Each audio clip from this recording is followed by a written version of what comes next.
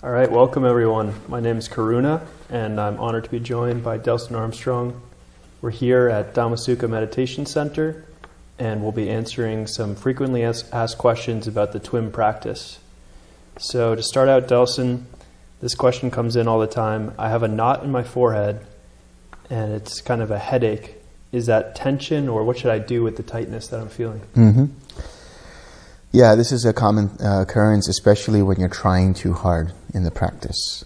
So when you get a tension in the forehead, that means that you're starting to tend towards, or you're already at one point of concentration. And you're trying too hard to stay with your object of meditation rather than allowing it to be collected around that object. So as soon as you notice that tension, what you have to do is pull back your attention, pull back it's really the craving for staying with the object. Pull that back, relax, use the 6 R's, and come back with a more open and collected mind. Right, yeah, I know that can be challenging because you want to stay with the object, but it's more of a releasing the hindrances until your mind stays on its own, right? You're not forcing your mind to stay. Exactly, because the moment you start to force your mind on the object, you're also suppressing the hindrances. And when you do that, it might feel good for some time, but then later on the hindrances will come back with full force. And you won't be able to have the ability to recognize them and let them go. When you do it in the practice itself, all you're doing is you're observing the object of meditation, and you're 6Ring anytime your mindfulness, your attention sways away from the object. So if you try to push and pin down the attention on the object of meditation, that is wrong practice. That is wrong effort. All you're doing is you're observing and then relaxing the mind around that object and keeping it there, just watching it. Don't have to do anything else. As soon as you see that the attention has been fully away from the mind, from the object of meditation, then you use the 6 R's and you come back. So when you do feel tension, take that as a sign of you're pushing too much, you're trying too hard, and recognize that, use the 6 R's, pull back, and just gently, softly stay with the object of meditation. Okay, thanks, that's helpful. So, related to the above, when I 6R the feeling of tension in my forehead, it just won't go away. I really want to get rid of it. That's exactly it. You really want to get rid of it. That's craving. That's longing. That is counterintuitive to how the 6 R's work. If you try to do the 6 R's, if you force the 6 R's, if you push the 6 R's, you're not actually doing the 6 R's. So you notice the tension there. Okay, you recognize the tension is there. Take your attention away from it. Bring it back to the intention of relaxing, which keeps the mind tranquil, keeps the mind serene. Smile, return to your object, and repeat again if the tension arises. What you have to notice is when you relax, it's opening up that tension. It's letting it go, and it might become softer. And it might come back up again as a hindrance, but it'll become weaker. How do you know if you're doing it correctly? You know you're doing it correctly if it becomes weaker and softer and finally fades away. If it becomes stronger, if it becomes more tense, then you know you're pushing too much and you're trying too hard. And instead of using the 6 R's as a way of letting go of craving, you're actually infusing craving by saying, I want the 6 R's to work in this way. That's not going to happen. You just have to let it go, using the 6 R's, watch the melting away of the tension, stay with that, stay with the smile, then stay with the object, returning to the object. It might come back up again. All you do is let it go again, and it'll become less and less painful, less and less tense, and eventually it will go away. Yeah, another thing I know that's common is people will run the first 4 R's, say, and they'll forget about returning to their object. And Bhante often says this is like trying to bake a cake while you're missing an ingredient or something. Right. So you have to use all 6. Yeah, a lot of times people try to modify it and they say, well, I can just recognize and I can release and I can return. But they forget the 2 crucial steps, the relax and the re-smile. There's a reason why we do that process in the way that we're doing that process. because it's fulfilling right effort. When you recognize, you immediately have mindfulness. You're recognizing that there is a hindrance present, but you have equanimity. You're not fighting it, you're not pushing it, you're not pulling it, you're not doing anything with it. You're just saying, okay, here is a hindrance. You release your attention away from that hindrance, and then you relax the mind and the body. You relax that tension. Every time you relax that tension, you are letting go and abandoning craving. And you experience this very vast, open, spacious mind that's like a cloudless sky. Once you have that, you've experienced some form of a mundane mini nibbana.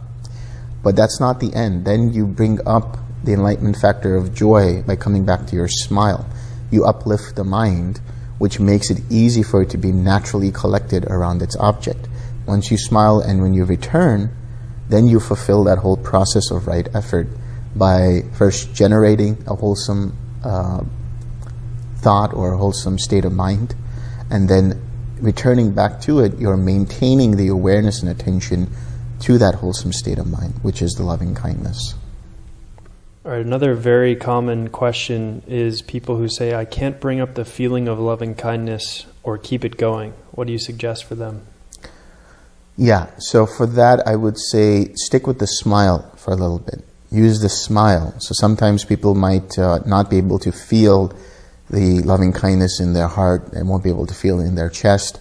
But as soon as you use the smile, you become joyful, you become uplifted, you become happy. And then that immediately starts to bring up the feeling of loving kindness.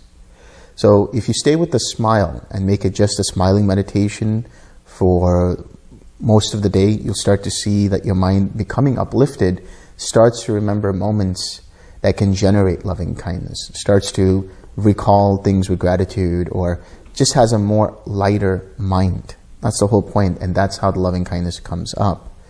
So sometimes what will happen is on retreat, for example, somebody might come up and say, you know, I just am not feeling it, and I don't know what's going on, and I'm not feeling this whole loving kindness and things like that. There's two things that can be done. One is either there's a block, so that block can be dealt with through forgiveness practice, and that's a separate set of instructions where you come up with, by using certain statements, what is that block? Secondly, you can use intuition to ask, why is the loving kindness not coming up? And it might either tell you that that block is there and you can 6R it, or it might tell you that you need to forgive this person or this situation or yourself, and that really frees up the flow of loving kindness. Finally, what happens is on retreat, sometimes when people don't feel it, we could recommend them not to meditate for the half of the day and just go out. You know, if you're in the retreat center and if there's like nature around, just go walk in nature, or spend time at the park or at a lake or something that where, you know, you can just have fun and enjoy yourself. That keeps a light mind, that keeps an uplifted mind. And what you realize is later on, like Bhante will say that he'll recommend this, and then later on people will come up and he'll say, so how was the meditation? And they said, we didn't meditate, we were just doing this and that, and we were having a good time and smiling and laughing. And exactly, that's the meditation. Having an uplifted mind, having a light mind, is a result of that smile, is a result of laughing, is a result of keeping things lighthearted. And that really starts that flow of loving kindness. Mm. Yeah, something that helped me that you mentioned in your guided meditation was that there's different ways to bring up the feeling, and 3 of those being gratitude, then picturing either a baby or a cute animal was another, and then also the phrases, may I be happy, may I be free from suffering. So there's different ones that might resonate with different people. Yes, absolutely. So another question is, people are kind of skeptical of the smiling a little bit. They say, does smiling really work? Oh, absolutely. Absolutely it works. There's been research done where they basically, what it is you take a pencil and you grip the pencil with your teeth and you hold on to it. And basically what that does is it creates a curvature, upward curvature of the mouth. And that basically tricks the brain into thinking that you're smiling. And so it starts to release all of these feel-good chemicals and you suddenly feel happy. So research has already proven that when you smile, it creates this feedback loop effect where when you smile, you feel happy, and when you're happy, you smile. So the smiling absolutely works. The more you smile, the more mindful you are as well. So a lot of times people will ask the question, you know, I might be driving to work, or I might be on the computer, or I might be having dinner, or I might be doing this, and I just don't have time to meditate, or how can I keep the loving kindness going? If you can smile, you can meditate, like Bhante says. And that's really true. I mean, the smile suddenly keeps you rooted in what's happening in the present. And that's really the whole process of mindfulness, is to be able to observe how your mind's attention moves. And the smile helps you to keep that awareness open, keep the mind free, keep the mind soft. And so the power of smiling cannot be talked about enough. You know, there's always an emphasis on smiling. Right. Yeah, and I mean, obviously we're not talking about a massive smile, just the corners of the mouth is all it really takes to uplift your mind. And that's a good point that you bring up, because it's not just bringing up the corners of the mouth, but the smile also happens in the mind and in the heart, which means, you know, you could have like a little Buddha smile. All of the images you see of the Buddha, he has a little Buddha smile. And if you have that and you maintain an uplifted mind, you maintain a very free and open mind, then you're smiling in your mind. If you have naturally loving kindness towards yourself and you accept yourself, then you're smiling with your heart. So if you do these three things, you're good to go. Yep. Yeah, another thing I wanted to add, funny enough, there's been a lot of studies on people who have had Botox, and they physically couldn't stop smiling, and they've been shown to be happy for that reason, not because of the Botox specifically. So. There you go. Yeah, that's important. Don't go for Botox. But yeah, and fake it till you make it really does seem to apply to the smiling a little bit. Yeah. So do you use the 6 R's to get rid of a hindrance, or how do you use them exactly? I get the feeling that question comes from a slight aversion, because to get rid of a hindrance means that you really don't like that hindrance being there in your mind, and you're using the 6 R's with that intention of aversion. If you have the equanimity to be able to say, here is a hindrance, so you have the right attitude of saying you're recognizing a hindrance is there. You're not saying, oh, I really don't like this hindrance here, or if it's sensual craving, oh, I really like this here. You're just noticing it. You're recognizing it, and then you use the release step to take away your attention. You relax, you re-smile and you return, and then you repeat whenever the hindrance arises again.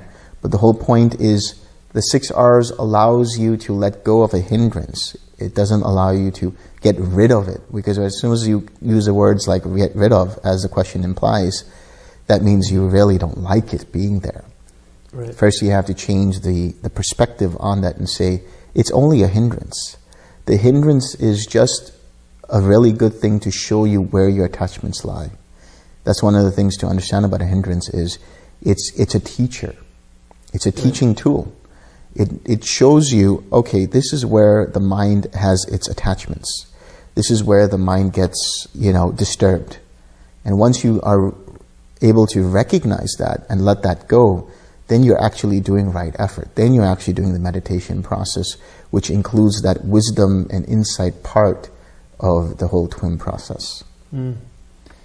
Yeah, I guess instead of thinking about it like a 6 R this and 6 R that, boom, boom, boom, it's helped me to more think about it as relaxing into the hindrance a little bit and then not keeping attention on it. Yes. Repeating the other R's. Yes. Do you use this, we just did that one, how long should I do the release and relax step when I 6 R? A minute, seconds? How long does that process take? Well, what I'll say is the whole 6 R process is like a wave. So it's not like you have to really focus on, am I recognizing? You don't have to focus on, did I release rightly? Did I relax correctly? Or did I smile? Did I return properly? All of these things you have to let go of and just do it. Like Nike says, just do it. It's just basically seeing that in the seeing of the hindrance you're recognizing. So you don't have to say, now I'm recognizing. You don't have to be like, okay, recognize.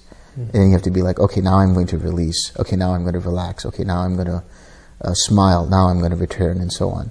All you have to do is just let the process unfold naturally. So if you're doing it correctly, it should take no more than a few seconds. A couple of seconds would be ideal, because all you're doing is you see the hindrance, you take your awareness away from it, you relax, you smile, you return. It's a matter of 3 to 4 seconds at the most. Right. Yeah, Bhante uses the phrase rolling your R's. Rolling the R's, yeah. That's a good way of putting it, because it is really a rolling. If you just take a pause and wait in one place, then you're giving the opportunity for the hindrance to arise again, and then there's an opportunity for doubt to arise, and it'll be like, okay, I think I made a mistake here, let me do it again. Just do it with rolling the R's. Just smoothly do it. And then if it comes up again, do it again. If the hindrance comes up again, do it again. That's all you have to do. Don't have to overthink it. You don't have to even think about it. Just allow it to happen. Yeah, and I feel like the other potential pitfall for folks is trying to 6R too much. You're not off the object. It's just a thought that's part of, it just comes up, but it hasn't taken you away, and people try to 6R everything. Yeah, that's one of the instructions I give for people in the beginning is, don't worry about any background thoughts that you might have. When you're first starting out meditating, there'll be all kinds of thoughts percolating up, but they won't be grabbing your attention. They won't be pulling your attention away. You're just sort of aware with your mindfulness that there is this mental energy going on in the back, in the form of those thoughts. Only when your mind's attention is completely off its object, and now it's looking at that background thought, saying, oh, I'm taking this as an object, I'm really interested in this. That's when you 6R, that's when you recognize that there is no longer mindfulness of the object of meditation, and you use the rest of the 6Rs to just bring it back. So it's like an anchor, you're just bringing it back to the object of meditation. The other thing is, when you do the 6Rs too many times, what you're doing is you're creating all of this energy, you're creating all of this restlessness in that process. Now, you don't even give the mind the opportunity to actually return properly to its object of meditation, and you just immediately recognize, oh, here's a thought, let me 6R that. So you're not actually doing the meditation at that point. All that's happening is the mind is getting scattered, and it's actually becoming worse than rather sharpening the mindfulness. Another question here. I get sleepy while meditating. What's your solution? Yeah, so sleepiness, right off the bat, I would say, are you getting enough sleep? I mean, this is something that I commonly hear, and practitioners sometimes during retreat want to be very gung-ho about it and be like, you know what, I'm here to meditate, so I'm going to just forego my sleep or sleep less and meditate more. And no. You need to have a balance. You have to eat properly at the right times. You have to have enough sleep. Whatever that means for you, you have to have enough sleep. Obviously, you don't want to oversleep, because that can create sloth and torpor. But you want to be able to have sufficient sleep so that when you wake up, you don't feel groggy and you're ready to take on the day. Now, in the meditation itself, there is the sloth and torpor that arises, and there's different ways to deal with it. Number one is, sometimes the mind is dull because there's not enough joyful interest in the object of meditation. So just bring up a little intention of joyful interest, and what that does is it kind of focuses, like a camera lens, it kind of focuses the attention a little more. So the energy rises up a little bit more, and the dullness and the sleepiness goes away.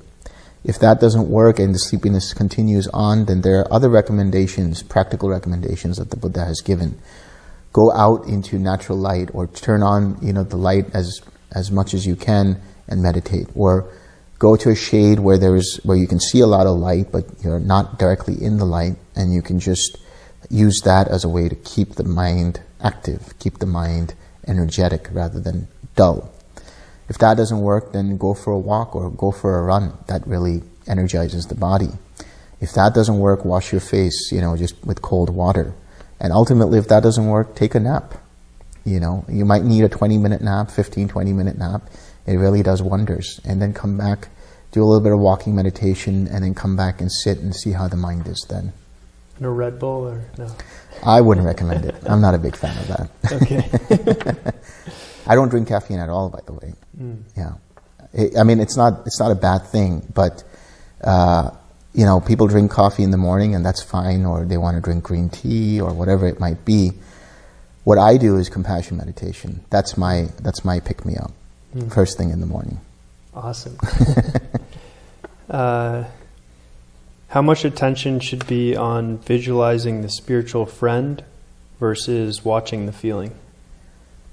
Yeah, so that's a good question. I mean, it's really a balance. You're really staying with the object, which is really the loving kindness. So some people like to really take it to a whole other level and really visualize their friend there and, you know, their features, and it's like they're almost here in front of them and things like that. That's all not necessary. Even if you just have the idea that your spiritual friend is there and you're sending it out. So it's more like 70% feeling the loving kindness and 30% spiritual friend is here. I'm used to watching my breath. This may be people coming from Vipassana. Shall I synchronize the breath to making the wishes for loving kindness? No, not at all. This is not a breathing meditation, and more importantly, this is not a verbalizing thinking meditation. So the verbalization is used in such a way that it brings up the feeling. You do the verbalization and you allow the feeling to come up. So this is really a feeling meditation. It's really feeling that warm energy of loving kindness in your chest, or later on when it comes into the head, then you're radiating it. But this is really all about just keeping your mind and your attention on that feeling. It's not about the thinking, it's not about the breathing. If you synchronize the breath, then you're no longer actually using the feeling as the object. Now you're using your attention to stay on the breath. And if you're synchronizing and controlling it, that is miles and miles away from what TWIM is all about.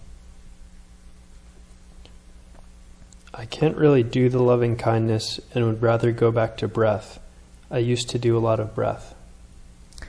Yeah, I noticed that sometimes people have this. They have certain kinds of tendencies or certain kinds of practices that they've done in the past related to the breath. And that's really just an attachment to that practice.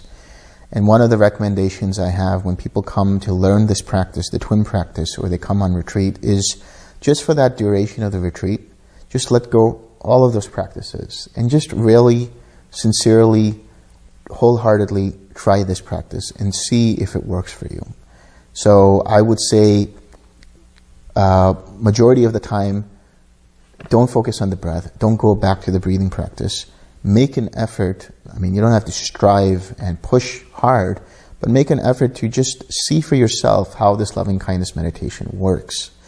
And if you do want to use the breath, then there is a recommendation of how to use the breath. And it's not done in the way of, you know, controlling the breath and things like that. It's really in the same way as TWIM, which is you're watching how mind's attention moves with using the breath as a reminder, as sort of like an anchor. But in itself, it doesn't make it concentrated. But I would rarely give that kind of instruction or any recommendation, because primarily for my own self and from my own experience, the metta meditation or the Brahmavihara meditation has worked wonders.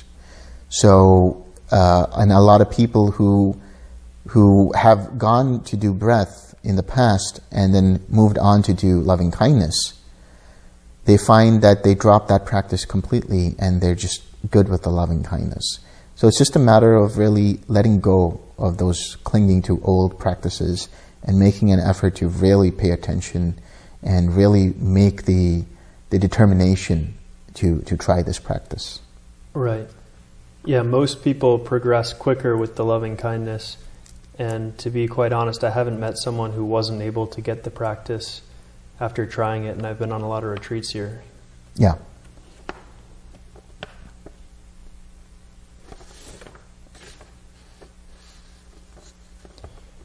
What if I have a lot of doubts about the practice? That's a big hindrance. Yeah. Doubt is a big one, and it really depends on the situation. I mean, if you have doubts in terms of the instructions, then you approach or you send an email to one of the guides or the teacher, or if you're on retreat, ask the teacher and ask them, okay, I just wanted to clarify the instructions with you, and then go and do them. But in the practice itself, while you're sitting down and you have a doubt, like I was mentioning earlier, like, am I recognizing correctly, or am I doing this correctly? All of those things, see them as hindrances and just let them go. By seeing them as hindrances means you're recognizing them, taking your attention away from them and relaxing, and then smiling and returning. That's all you have to do. So if you have doubts about, am I 6Ring correctly, 6R that too. Which means that if you have an idea that, oh, I don't think I did the relaxed step correctly, or I don't think I, returned properly. If you have doubts like that, then do another cycle by letting go of those kinds of thoughts and coming back to your object. I think it's often talked about there's three big doubts: a doubt in the teacher, the teaching, and the taught, and oneself. Yeah. And I thought about the fact that when we're doing in the morning, we take refuge in the Buddha, Dhamma, and Sangha. Yeah. And each of those is an antidote to each one of those doubts. Yeah, that's a great way of putting it. That's absolutely so, because you're making a determination to say, when I take refuge in the Buddha, I'm taking refuge in the teacher, I'm trusting the teacher. When you take a refuge in the Sangha, or the Dhamma rather, then you're making an effort to say, and a determination to say, okay, I'm ready to really take on this practice. And then with the Sangha, it's really not only just a community with you at the retreat or whatever it might be, but in your own self, in your own mind, and the ability and capacities of your own mind.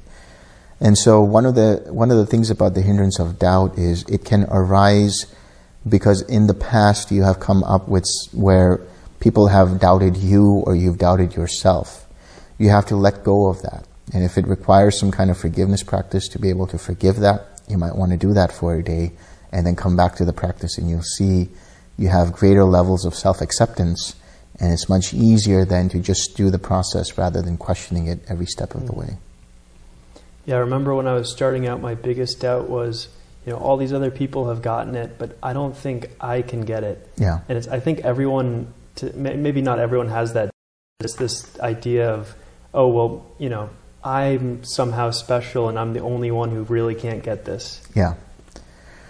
Yeah, and I've come across people like that, and that's really coming from some level of, there's different kinds of conceit, and one of the conceit is like, I feel inferior in some way, and that's just a level of insecurity that you have to see as a hindrance and just let go of, and trust in yourself, trust in the practice, trust in the teaching. When I pick a spiritual friend, does he or she have to be perfect or kind of a saint? Yeah, that's a good question. I mean, some people like to use, when Mother Teresa was alive as a spiritual friend, or the Dalai Lama and things like that. I mean, you know of them, but you don't know them personally. The way I like to bring up a spiritual, or recommend that people bring up a spiritual friend is, think about somebody who naturally uplifts your mind. Think about somebody who naturally brings a smile to your face. When you think about them, you are naturally at ease. Of course, there are certain parameters to the spiritual friend. They have to be of the same gender, they have to be alive, and they can't be, a family member. So once you fulfill those, and then you think about somebody who just naturally uplifts the mind, just stay with them. How strong does the feeling of metta have to be to progress in the practice? I would say to this, that don't worry about the strength of the feeling. So long as you can feel something, you're on the right track. Sometimes the metta will change in the sense that it might become larger, it might become more radiant, it might become more intense, or whatever it might be. Just allow that feeling to do what it's doing, but so long as you can notice a feeling, that's all that's required. Once I get a feeling of metta, do I keep repeating the phrases? No. You repeat the phrase only one time. And then after you repeat it, just allow the feeling to come up from that phrase.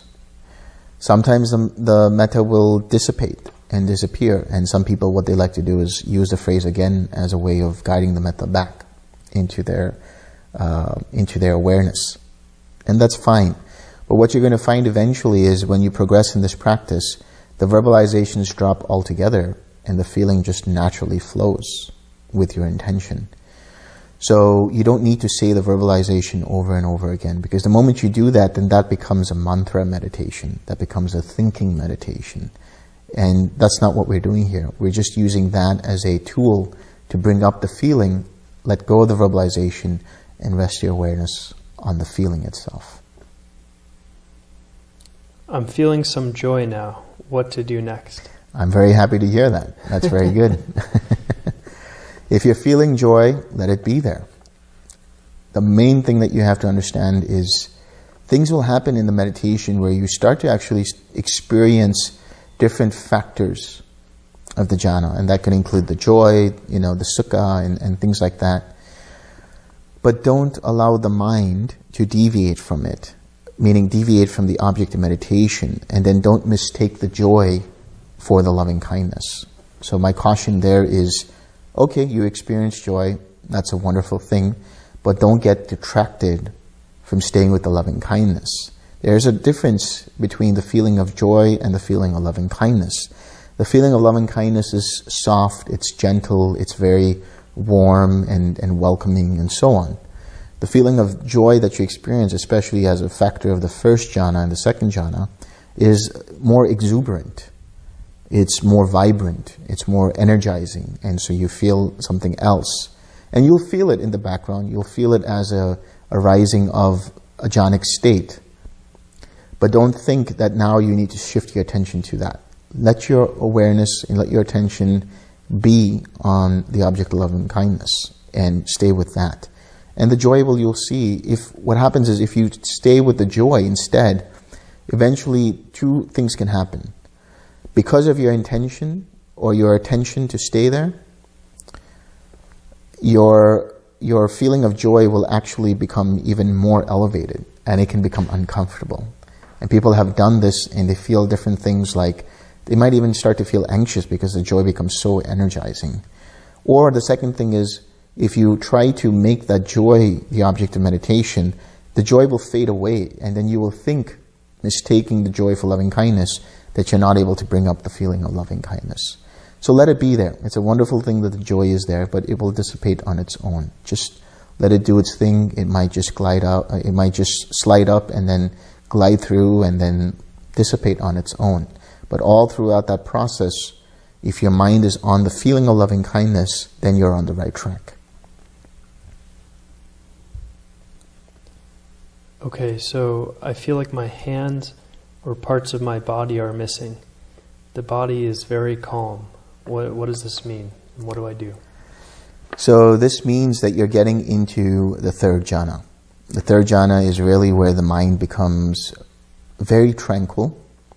And at this point, the joy completely dissipates. And what is left is the sukha that we talk about.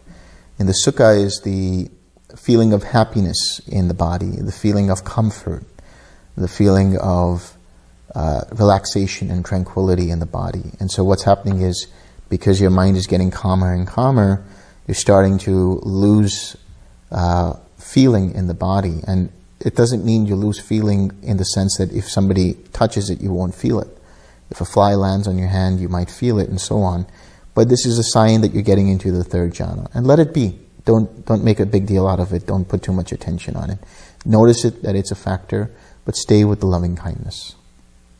Okay. And then also, so the feeling of loving kindness has moved up to my head. What do I do now? Okay, so when the feeling of loving kindness moves up to your head, you also want to notice a few other things. Number one is, how long were you able to stay with the feeling of loving kindness? And was your mind able to quickly recognize when it got distracted? So the times in between when it got distracted and you were with your loving kindness are shorter, but the times where your mind was on the loving kindness are much longer.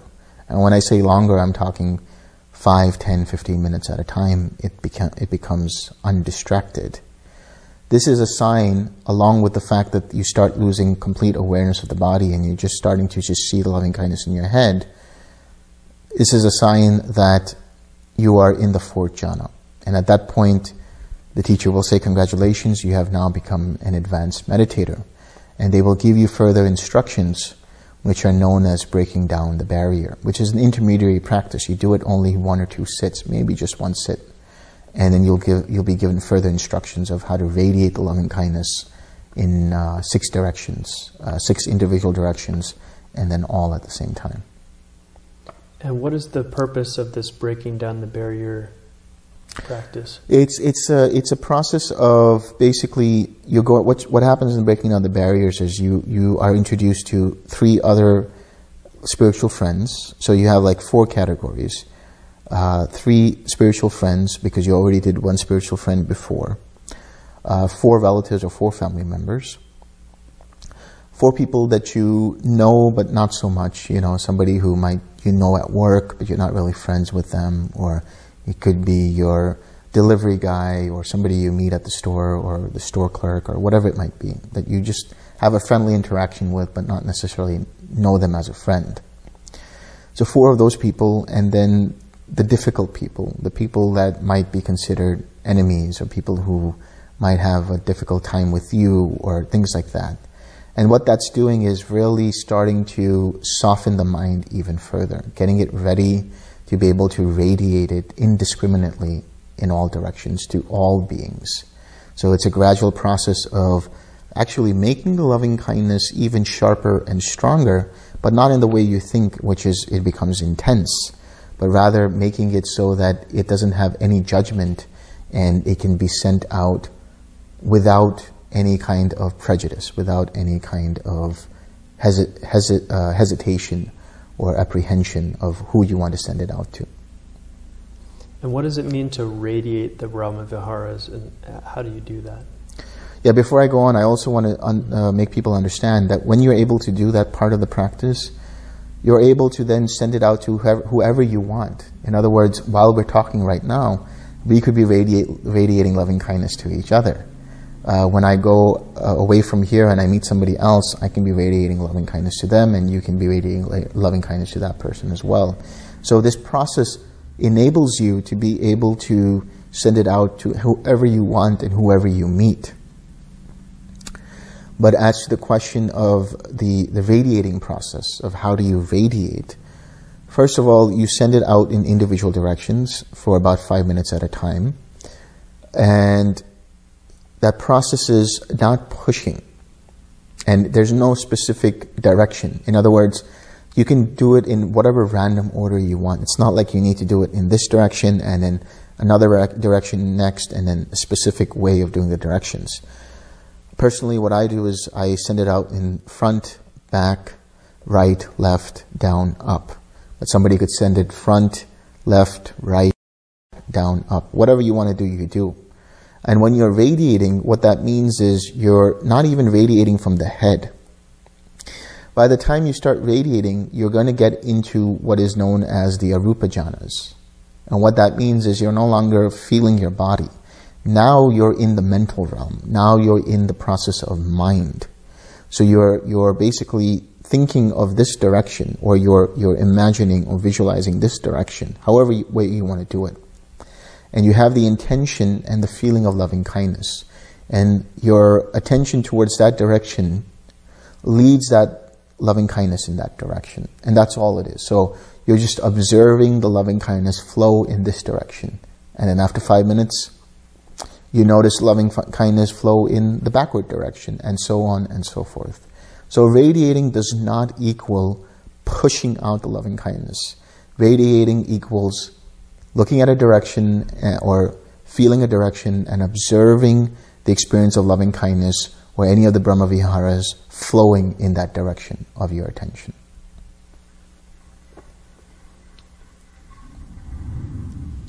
It's really hard for me to send loving kindness to each direction. Sometimes I get a headache. Yeah, if you're getting a headache, then that means you're pushing too hard, or you're pushing.